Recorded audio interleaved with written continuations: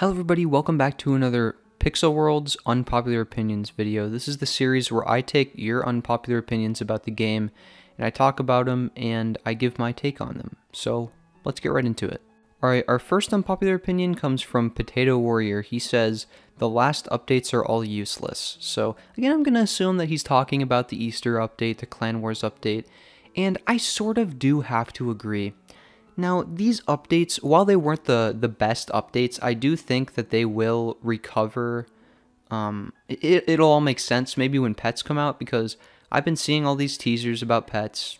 It looks like a very, very, very deep update. Like, there's a lot of content to be had and a lot of interesting ways people can use pets. And I genuinely think that even though the last updates are useless, it's going to be worth it. That's what I genuinely believe. All right, our next unpopular opinion is by Rain124. He says, Pixel Worlds should add two-factor verification so that players feel more safe. I think that this is a really good idea. Pixel Worlds, it's so heavily bent on, like, the enemy of the game is being scammed. The enemy of the game is scammers, hackers, bullies, right? So in this sense, two-factor verification is such a big deal. So many accounts get hacked. Even rich players' accounts get hacked. So I think that two-factor verification would be such a big deal to this genre specifically. That is such a big deal. So yeah, I guess that's about it.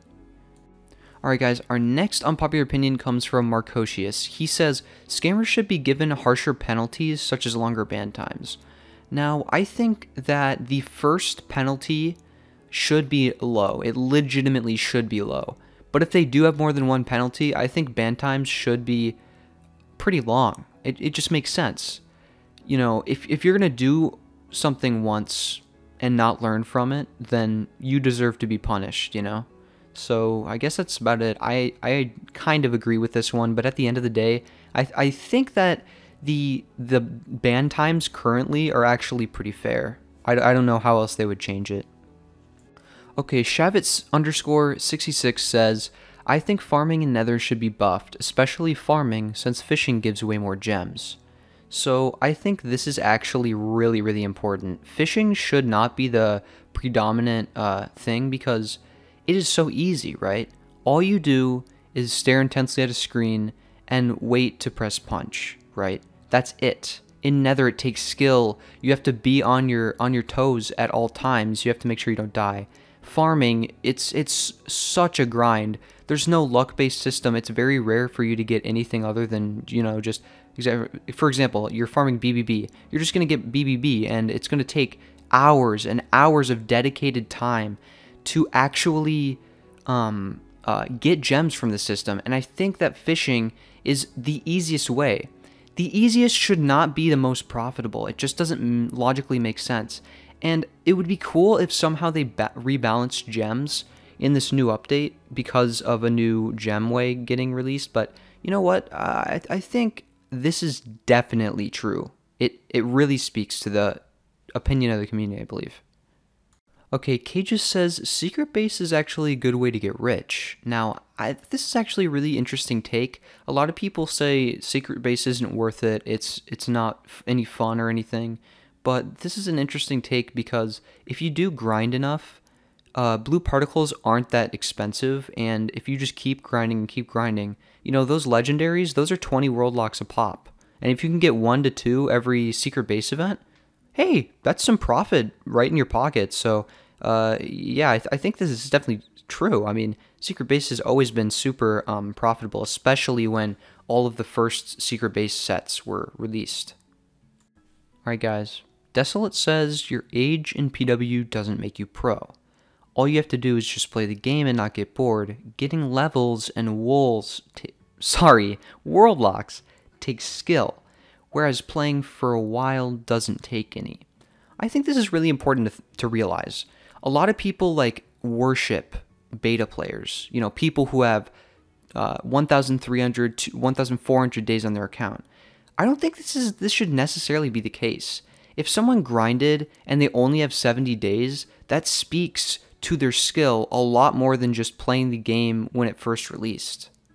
I genuinely, if you have a lot of world locks, but you haven't been playing very long, props to you, because that is just great. That is great. I don't personally have a lot of world locks. By the time of this recording, I have 0 world locks in my inventory, and that's not a joke. Yeah, you know, skill. It's skill. It's not time. Alright, Devs has quite a controversial opinion, and I do want to preface this by saying that he actually likes to break the rules on his videos sometimes, you know, really skim the edge of what we can do in the game in terms of the rules. And he says, popular YouTubers seem to get away with breaking the rules with little to no consequences, or can avoid it on a new account to evade a punishment. Now, frankly, I think that YouTubers should get a pass. Now, you might think I sound like a jerk by saying that. But here's the thing. You know, YouTubers can inspire, they can help. You know, the average player who gets a ban, they're not helping, they're just trying to profit for themselves. YouTubers can try to reach out, they can make helpful videos, you know, help someone out in a tough time, perhaps, you know, something like that. And at least if they do get unbanned, if they do make more content, then at least that's a bonus for the game, you know? But I do think it is unfair. There shouldn't be a double standard in terms of YouTubers and players at any point anyway, you know?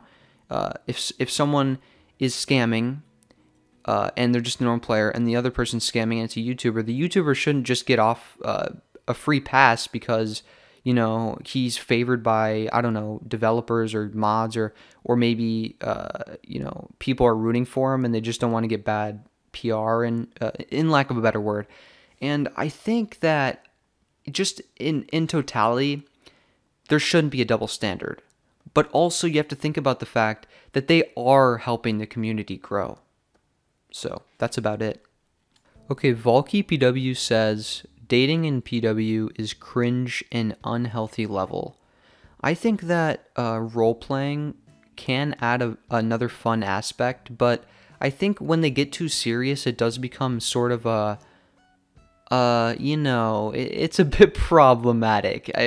If you've ever been in Growtopia, there's this world named Love. That can get problematic pretty quick, I'm not gonna lie.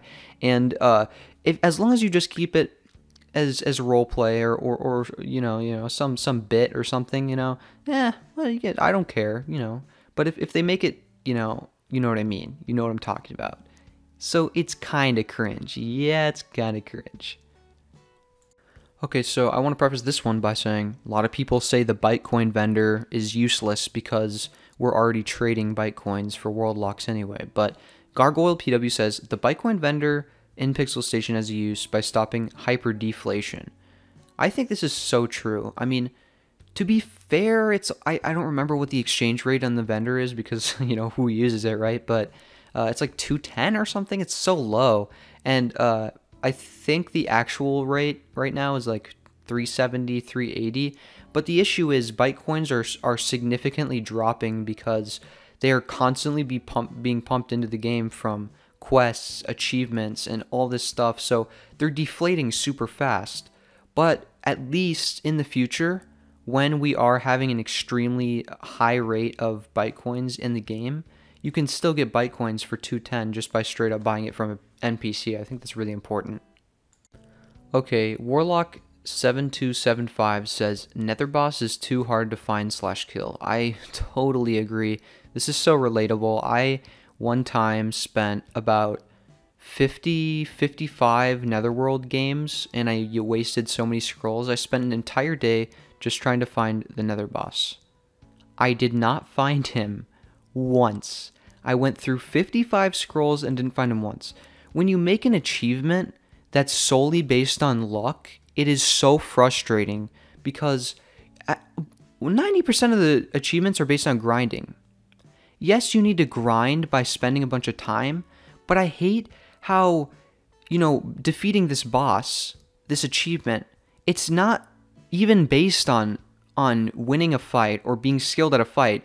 It's based on getting lucky with finding the boss in the first place. It just doesn't make any sense. Why do we have to spend 100 Netherworld games in one day to find the boss? and there's a potential of not even killing him. I get that it's an achievement and it's supposed to be something that you should feel proud of, but at the end of the day, if no one is given the chance to achieve that, it's just not fair. But, you know, I don't know. Okay, the final opinion is the admins view us solely as customers and not as their players, and this is Propa that said this. So I actually disagree with this a lot. I think any form of art, you at least have to love the people who support what you make in art. And for example, these game developers, they're making art, and some of them are making quite literally art, but a video game, it's so beautiful, and the community around it is honestly so awesome. Compared to Growtopia, it seems like so many Growtopians are focused on profit, and they're focused on standing out in a crowd. And I feel like Pixalians, they all try to make something out of themselves and improve themselves. And the fact that there's a live stream every week that he can answer your questions and all this, it's just so important to the community because, you know, you're getting straight answers from the team itself, and it's so important to the game. And I don't feel like they view us as customers. I think that, you know, most of the things in this game that straight up cost money, the slimes coming out, the golden earring, these are cool utilities, but it's not hard to find a replacement if you do a little bit of grinding. You know, pink earring, that gives special speech. Ice gun, you know, the clan shields, they cost 3 world locks. Those give 3 range, you know, are you kidding me? If you can't grind enough and you're just gonna hate on the game because you think that they're just trying to scam us out of money. It is a mobile game, you know? What are they going to do? Make a game for 3 years and not have in-app purchases? Obviously, they care about us, and they want to, you know, as players, keep us playing the game.